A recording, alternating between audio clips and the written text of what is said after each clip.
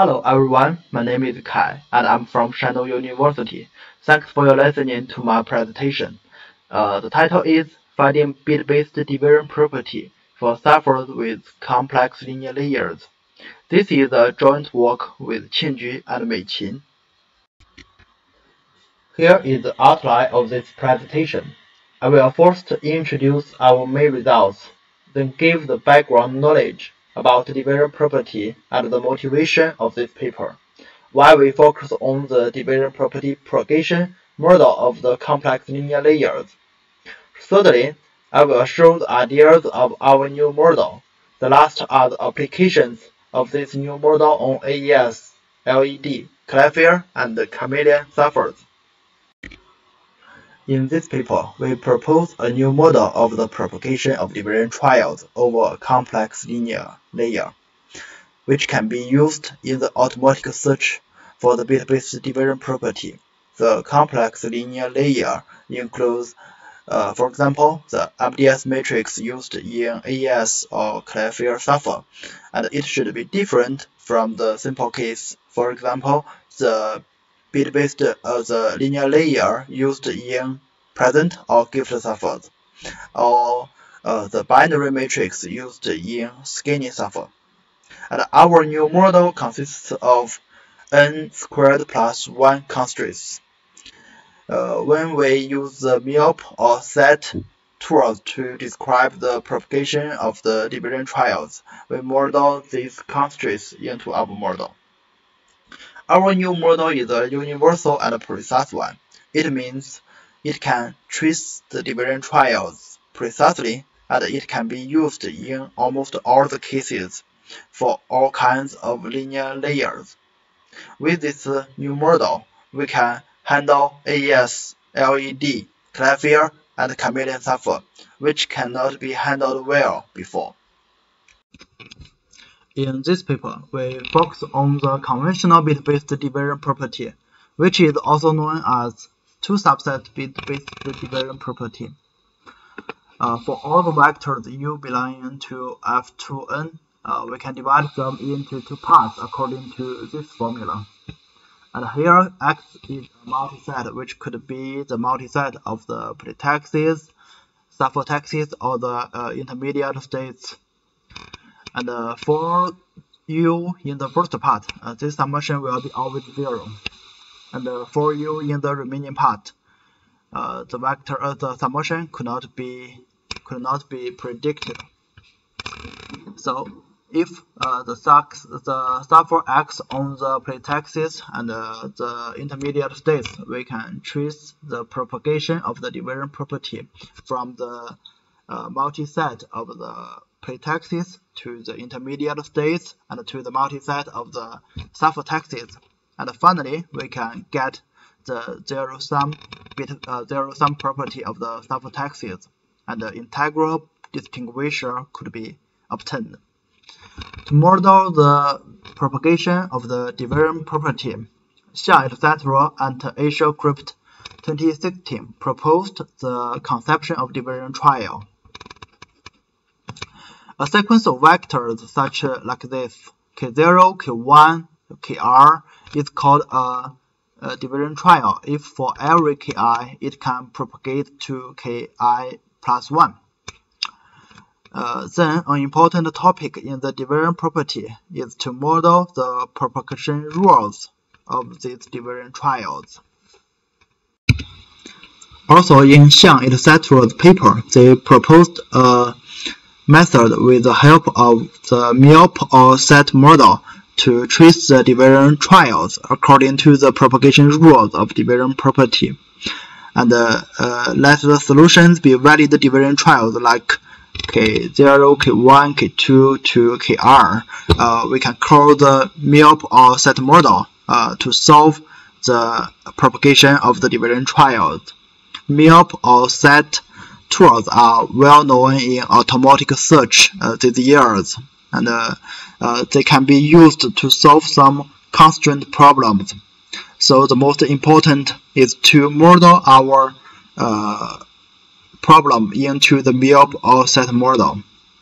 In the division property, if K0 to the jth unit vector is infeasible, then we can say the jth bit of the ciphertext is zero sum.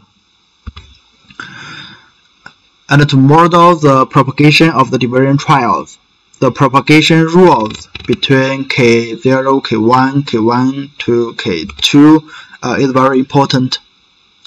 And for the conventional bit-based division property, the propagation rules can be concluded as this. If U could propagate to V, if and only if there exists U prime larger or equal than U, satisfying that this formula is a monomial of this formula.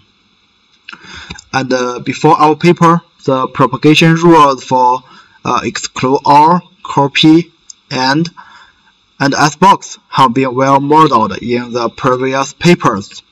However, the complex linear layer has not been modeled perfectly.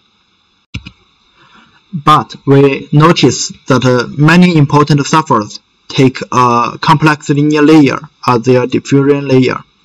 For example, AES classifier take MDS matrix as their diffusion components. Meantime, bit-based division property is currently the most effective method to find integral distinguishers. Pitifully, no perfect method to evaluate the security of the ciphers with complex linear layers against bit-based division property. So we are interested in how to model the propagation of division trials over the complex linear layer perfectly. Before we introduce our new model, I want to recall briefly two previous works. The first one is called S method in our paper, which was proposed by Sun, etc. The basic idea of S method is to present the matrix multiplication by copy and XOR.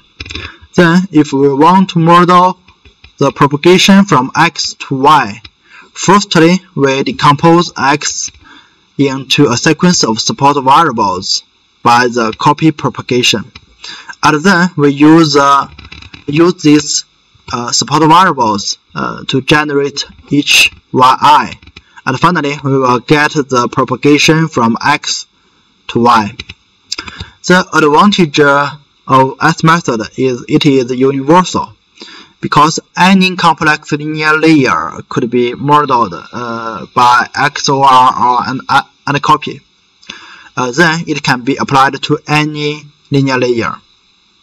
But it has a disadvantage because it introduces many support variables. Then it may introduce some redundant vectors and trials.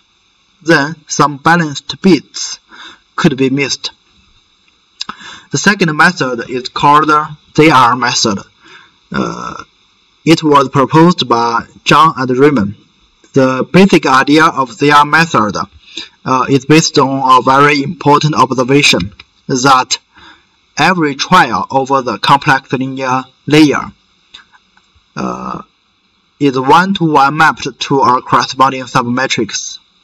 If the trial is valid, then the submatrix is immutable. So it has an advantage is that it can trace each valid trial precisely, and it will not lose any information. But it has a disadvantage because their model is more complex. So before our paper, it can be applied to only binary matrices. The binary matrices. For example, the matrix in the mixed column operation in skinny cipher, such as this, and all the elements in F24 are all 1 or 0. This is called binary matrices. Considering that the S method is universal but not precise, and the ZR method is precise but not universal, And our paper propose a new model which is universal and precise. It can be precisely applied to non-binary matrices, so it can be used to model the MDS matrix. And we can prove that 5-round AES has no bit-based division property. And our new model can be precisely applied to non-invertible matrices. Then we can reproduce the k-dependent distinguisher of 5-round AES, which will be introduced later. And the second contribution is we get some new or better bit-based division property. For example, we get a 7-round integral distinguisher for LED cipher, and it is also the longest one. We also get the 6-round bit-based division property for MIST1, and before our paper, there is only the word-based division property for MIST1. Since with the 6-round word-based division property, the MIST1 was broken by Todo etc. and Crypto 2016. So we prove that we cannot find a better bit-based division property, even we can model the linear layer of MIST1. For Clearfield and Chameleon, we also get the bit-based division property for the first time, and they cannot be handled before our paper. Here is the overview of our new model. The readers should notice that in default we always assume that the Hamming weights of U and V are always equal. For a primitive matrix M belonging to F2n times n, the M is the corresponding matrix of the complex linear layer, and we always denote it in the F2 field. Then division trial UV is valid if and only if U and V meets the following constraints. The E is an identity matrix, and Eij is the element of E located in the ith row and jth column, and it is similar for Mik. And MVU expand prime is a support matrix with n squared support variables. We can always describe this n-squared matrix constraints into our automatic search model over the complex linear layers. And for the remaining part of the automatic search model, it is the same as the model used in the previous papers. Then our model totally need n-squared constraints, but the constraints are 4-degree constraints. As a result, our constraints are not suitable for the MIOP model, because the MIOP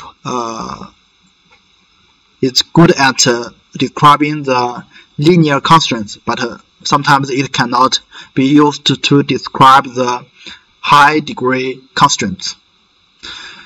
So in our paper, we use the set tools to describe these constraints. In the next, I will introduce how we get such constraints. Our starting point of the new model is the theory Zhang and Raymond proposed in their method, and they find that if UV is a valid division trial, then a matrix of M called MVU is always invertible. Let's see the example. If we want to check whether U and V is a valid division trial over this matrix M, and we can put U here and put V here, and according to the one elements of U and V, we can extract a submatrix, and this matrix is MVU.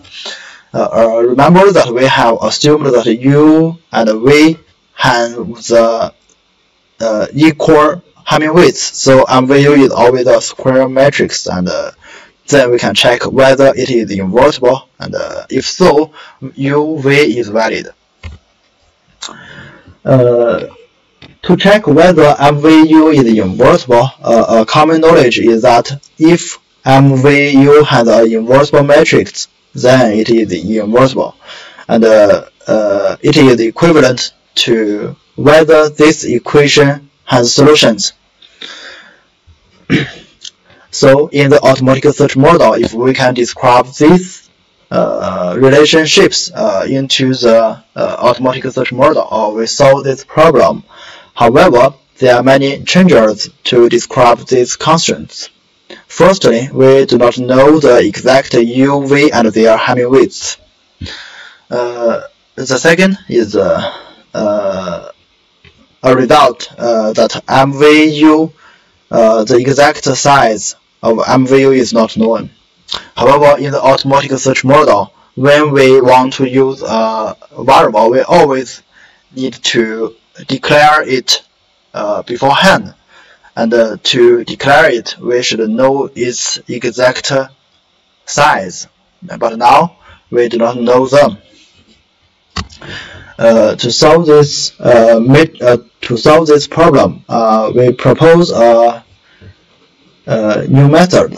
Our method is to define a support matrix MVU expand. And the MVU expand is defined as this. According to the one element where I and uj, we can assign the MVU expand ij with mij, and for other ij, it is of the 0. Let's see the graph. This is the matrix M, and this is U, and this is V. The expand matrix of this submatrix is this. You can see that the submatrix is located in its original places, but for other positions, they are always 0. It has an advantage that we can always know this the size of this matrix beforehand, because it is the same as the original M matrix. Then we could use the automatic search tools such as FTP to declare this matrix. Use this sentence.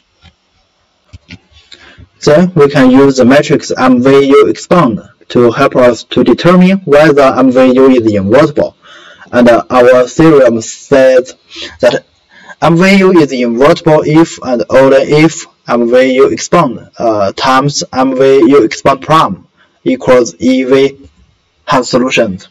Please note that EV is not an identity matrix. It is defined as this. I will briefly introduce the basic idea of the proof. Without loss of generality, we assume MVU is located in the top left corner in M. And then you can check that the left is totally equivalent to the right two equations. Firstly, we look at the second equation. Since x0, 1 is a free variable, then the second equation always has solutions. Then we look at the first equation.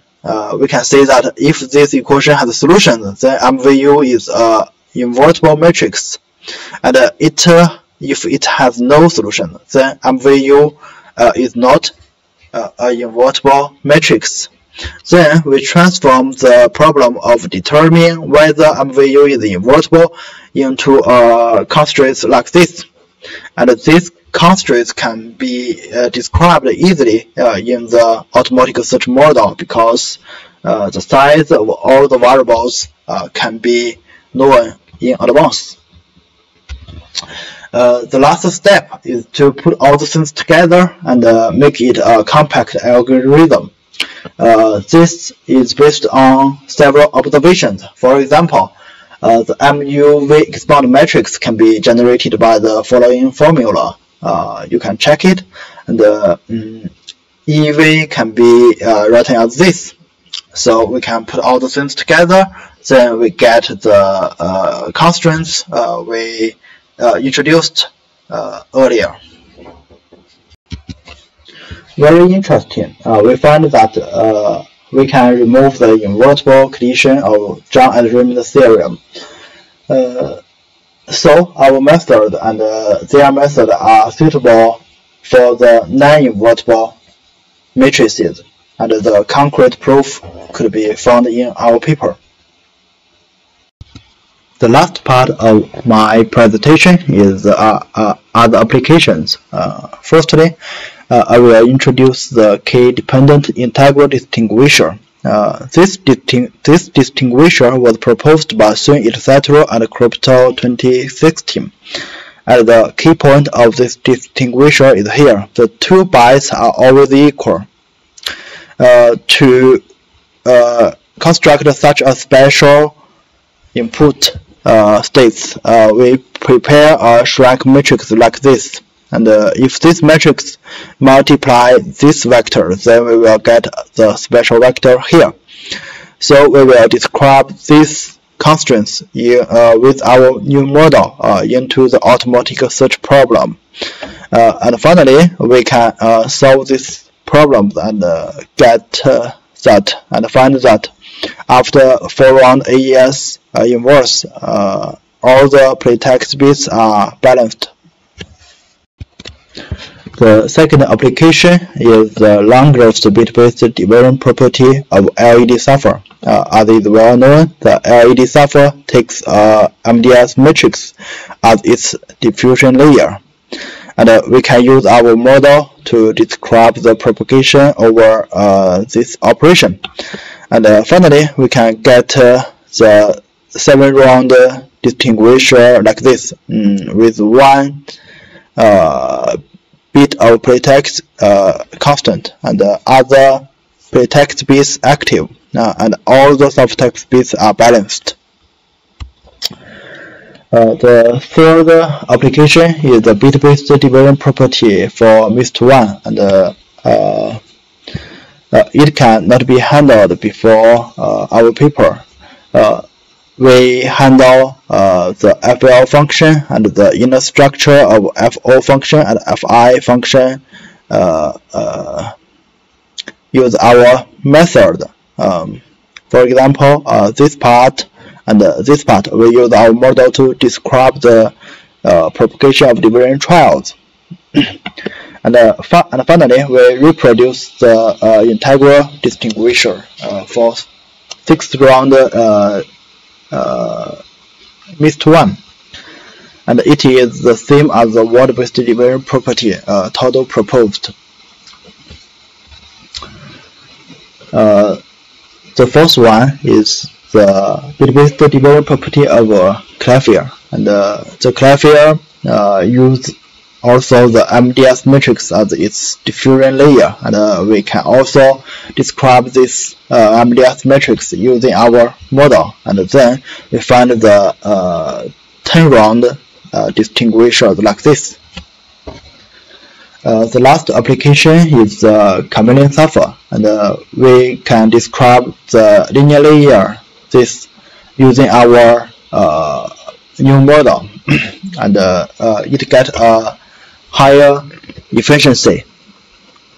The FL and FL inverse function located after the first round, and finally we get the bit-based division property for 7-round chameleon for the first time. At last, I want to give a summary of my presentation. Our main result is a new and effective SAT model to describe the division property propagation over a complex linear layer, which can be used in MDS or any other kinds of matrix. We also remove the invertible condition from their method, making it is universal even for non-square matrices. we reproduce or find some new integral distinguishers for many important ciphers. With many experiments, we have several tips for choosing the models. For binary matrix, ours and their method are suitable. And for non-binary matrix with size n less than or equal 64, ours is the best choice. And for non-binary matrix with a larger size, S method will be the only choice. Thanks for your attention.